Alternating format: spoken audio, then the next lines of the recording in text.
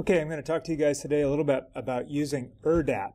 And if you guys are interested in getting spatial data like this big sea surface temperature map, or maybe chlorophyll, ERDDAP is a wonderful way to find and get and graph and analyze these types of data. So maybe you're a fisherman and you want temperatures, or you're a student and you need data for your project.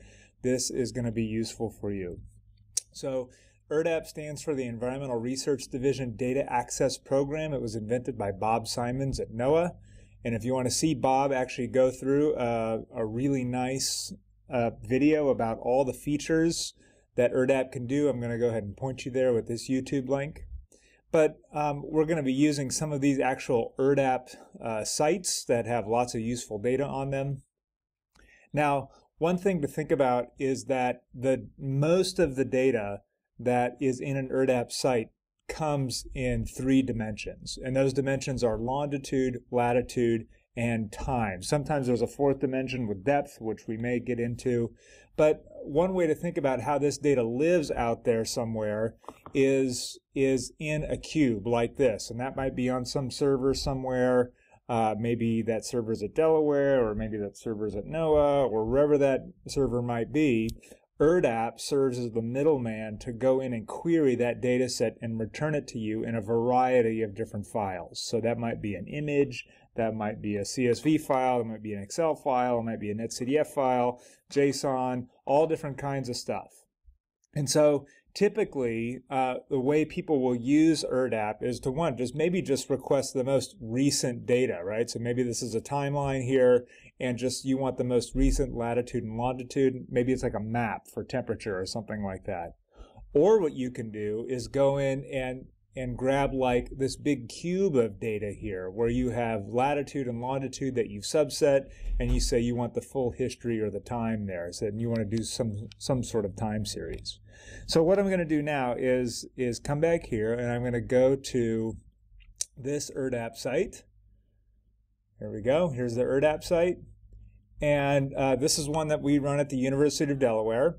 And so here it is. Here's ERDDAP, and here's a whole list of things that you can read about how the ERDDAP site actually works. I'm going to leave that to you guys to actually read on your own. This is just a real fast sort of overview of what you can do with ERDDAP. We have 46 data sets online here, and there's all different types of data sets. Maybe this isn't super intuitive to you, but as you guys get to learn the lingo of what sort of data is available, this will become more familiar. So just one that we'll use here is the Modus Aqua 8-day 1-kilometer composite from the Northwest Atlantic. And so the best thing to do here is basically click this graph data, this thing, and you can actually see where this data is coming from. So you can see here's the most recent timestamp. The most recent timestamp is from October 2. And this is a 8-day 1-kilometer composite. So the way to think about this is that this is 8 days of data basically averaged together. You've got some missing data in here. That's where these gray spots are. And then it's served up to you, in 1-day timestamps. You can go back 1 day, or multiple days and see that. Now, here's the latitude and longitude range. Here we can mess with those. And then, here's all the different products that are actually in there. Now, you can actually do research on your own of what these are. We're going to focus on chlorophyll. This is chlorophyll OC3 and this temperature product. That's what we're going to be focusing on. So let's go ahead and show what you can do with a couple of these different products here, right? So let's just, for example, let's just go to 2011, the 30th of November 2011. You can see the data is automatically graphed here, and you can come through here and you can change. Let's just move to SST here. You can hit redraw the graph, and there it is, right? So there's the data that we might be interested in. You can see that the time slider moved here when I changed this, but you can also move this time slider wherever you want to go, right? So we can move back. We have the data all the way back to 2002 on this one. So it's a long time record. So we can move it anywhere in here. Here's 2019. you know, January 31, there's the data that's available. Now, this is a polar orbiting satellite, so there's oftentimes missing data in here. This is actually better than normal because we're using an 8-day composite. But let's just go back in here a second and go to 11:30. Let's redraw that graph. And you can also click on this, right? So if you want to click on the map, you can actually zoom in a bit. So we can zoom in 2 times to get something like this. And let's suppose that's the data that you want. You can come down here to the sort of file type that you want to download. Right, so there's HTML table, there's CSV data, ASCII data, a MATLAB data, netCDF data. We can come down here and just go to a large PNG. Go ahead and hit redraw the graph. I'm sorry, that wasn't right. Come down here to do large PNG and hit download data or image. And there it is. There's the data for SST. So that can be really helpful. And what's really cool about this is that this actually just generates the URL. So this thing actually generates the entire URL that you can go in and edit and adjust this figure. So you can dump this into a web page anywhere if you want. Another cool part of this is you can actually download this as a KML file for Google Earth. So if you hit download and it comes down as a KML, and then you can open Google Earth here. Here it is. So there's the data that we just looked at. And so we can get a sense for where that data is relative to anything else we might want to put into Google Earth, which is a nice feature. So one thing that's nice, once we start to view this data, is that we can say, let's suppose that we want to come in here real tight into, I'll just keep clicking in here, let's zoom in by 2 times, zoom in again here into Delaware Bay. We can come in here, and you notice that, these are zooming in here too, right? The lat and the long correspond here. We can click on data access form. You notice the lat and longs actually come over with that, which is really nice. And we can ask for a series of data here, right? So we can go ahead and ask for, let's say 2011, 11:30 to 2012, 11:30. Full year of data. We can collect any data that we want in here. So we're going to pull in chlorophyll and SST. And let's go ahead and generate a netCDF file. This is a netCDF version 3. Go ahead and hit submit.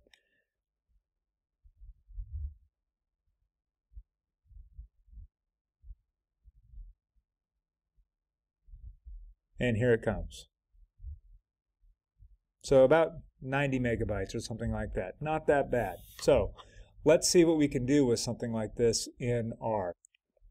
So here's my RStudio console, and I'm going to go ahead and navigate over to where I downloaded that file. Set my working directory is going to be in, let's see, downloads. Put it in here.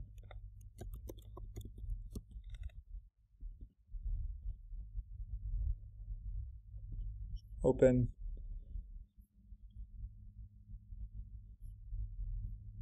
So I'll just copy and paste that and put that in here. And there's a couple of libraries that we're going to need to require. We're going to require netCDF4 and require fields.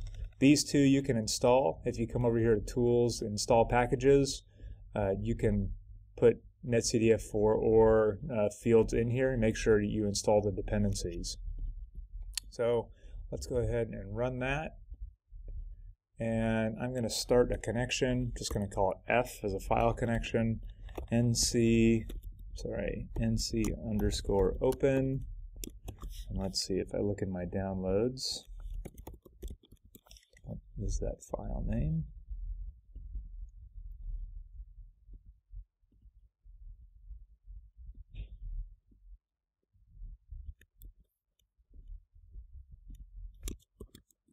Okay, this is the file name. So what you do with netCDF is you actually open connections to the netCDF file. So this is if I type F, the way that it works is it lets me look on the inside of what is inside this file. And if you want more details on the netCDF, you can check one of my other videos on opening netCDF files from NASA. But what we really want to know here are what the dimensions are. Again, we have latitude, longitude, and time. And so we can pull that in here. So let's go ahead and do, let's just call it TM for time. We're going to use the function NC var underscore get. We're going to pull from that file connection something called time. And you'll see that this turns out to be time in seconds since 1970, but we'll convert that in just a second. We have a longitude equals var underscore get f longitude, right? So we can run this, and you can see our longitudes that we've got. There they are, 162 different longitudes, and our latitudes. Latitude equals var get f latitude. Again, you can pull this data into Excel if you want. I'm just using R here because it's actually much better at handling large data sets. And then we're going to go ahead and get our SST data. Remember, that's one that we selected. So if we hit F here, you can actually see, gives us a whole readout, all kinds of metadata that you guys may or may not be interested in about all of these data. So here's SST here. It's got dimensions, latitude, longitude, and time, and here is chlorophyll, CHLOC3. So it tells you what it's got: ocean color, this is chlorophyll concentration. Right, so SST is going to be var underscore get f SST, and our chlorophyll be var get f CHL. So if we load those two, sorry, it should be CHL OC3. Okay, both of those are loaded now, and let's take a look at the dimensions. Dimensions of SST are 164, 210 by 367, and if you see what the length of our longitude is 164, so that's like the x-axis. I'm sorry, yeah, x-axis. Our latitude of our latitude is 210, that's our second dimension, and the length of our time is 367. So that's a little more than a year. That's our this dimension. So we have our big cube. You know, here's our x, here's our y, and here's our z, or our time dimension. And so what we want to do here is maybe average over time. So just to check to see what we have here, let's just take a look and let's go ahead and plot our SST.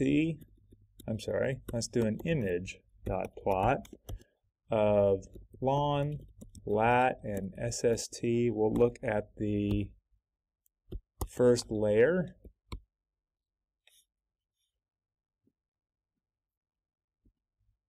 There it is. There's our temperature. Well, looks like we got some temperatures that are a little bit out of bounds, so let's just go ahead and change that. Zlim equals, this is just changing our temperature bounds. Let's just go from 9 to 15.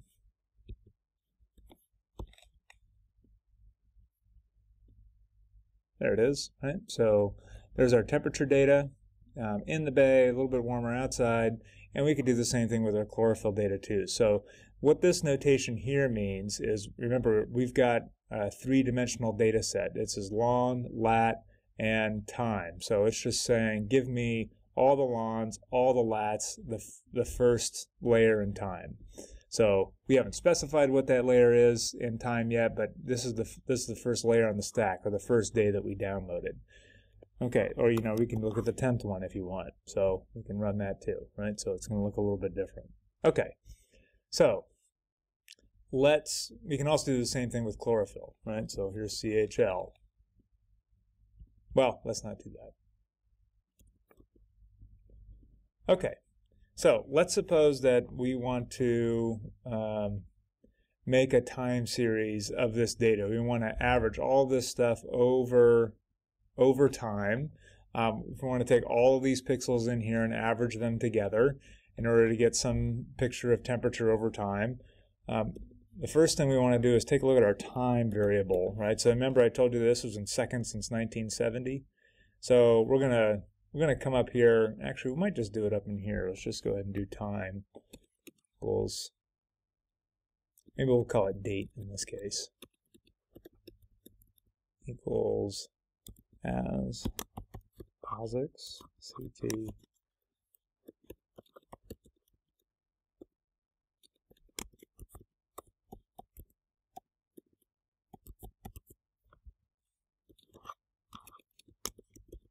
Okay, and all this does, this as POSIX, basically is telling the computer, this is POSIX time, so it's basically seconds since 1970, which is an interesting way to keep time, but that's the way that these files are written, is that we're going to take our time, we're going to put it in, we're going to tell it that the origin is 1970, January 1, 1970, and the time zone is GMT, and we'll go ahead and run that, and so now we can actually have real dates, right? So remember that we downloaded dates. The dates that we downloaded were from, 2011 11:30 through 2012 11:30. So that's where that date is there.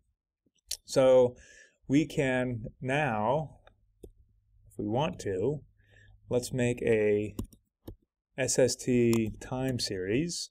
In our SST time series, we're going to use the apply function. I want you to apply our SST object. We want to average over the third margin, or preserve the third margin. We're going to average everything else. That's what this means here. So we're going to take our SST. We are going to remember, SST is a cube. We want to preserve that third date margin, right? So remember, there's three margins, 1, 2, 3. Take an average of that, and equals true. So make sure we ignore the NAs, or the missing data. Okay, so there it is. There's our SST.ts. Let's go ahead and plot our date and our SST time series. Our type is going to be O, and our color is going to be red. Let's give that a try. There it is. So there's the temperature time series of the data, in and around Delaware Bay. So we see minimums somewhere in late February, maybe early March, and then they start to come up. Here we have our warmest temperatures here, in late July, August, and then they start to cool down rather quickly. Can also do the same thing with chlorophyll, right? So let's go ahead and make this chlorophyll time series, apply CHL, basically the same function, and let's apply it.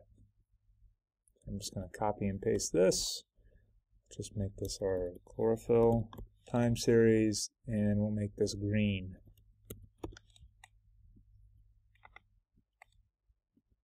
Okay, right, so here we go. So looks like the highest chlorophyll concentration is here kind of in the early spring, and then it, is still fairly high in and around the bay. So still quite a bit of variability, not near as clean of a signal as the temperature one. But again, this is just a really quick run through to see what you guys can do.